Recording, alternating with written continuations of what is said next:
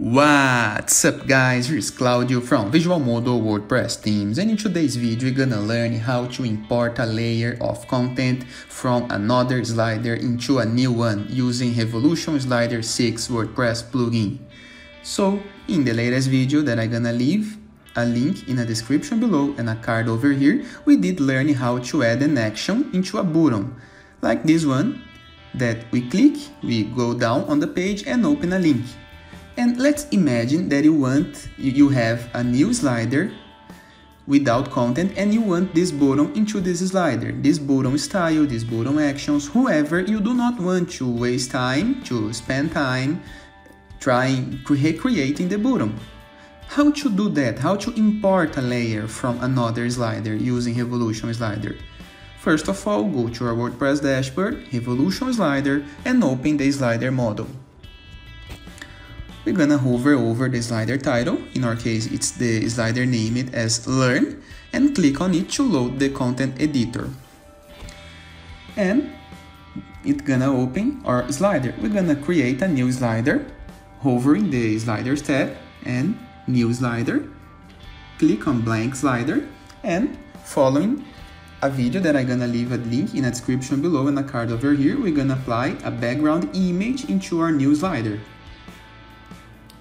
Let me select some image from our media library, some image with a good quality. This one gonna work. And now we're gonna click on Add Layer in the top section of the slider editor and look all the way down until we see the Import Layer button. Click on it and it's gonna open a list with all our already made sliders. If you have made a slider, you can import from it. I'm gonna import from this slider, but the slider number 2, into the new one, the slider number 3. I'm gonna hover over the slide 2, click on it.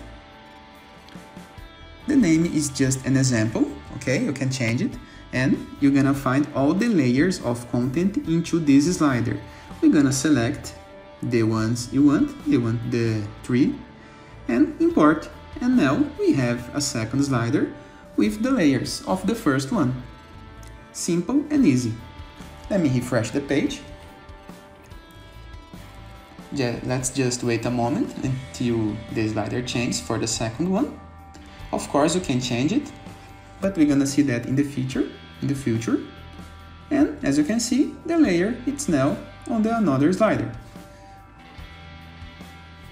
Let me just go back to the config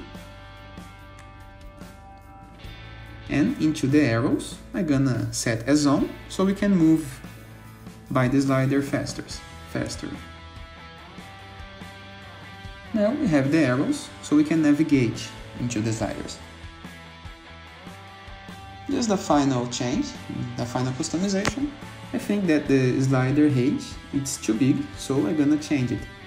Into the layout tab, we're gonna find the 900, it's too much. Let's try something like 700.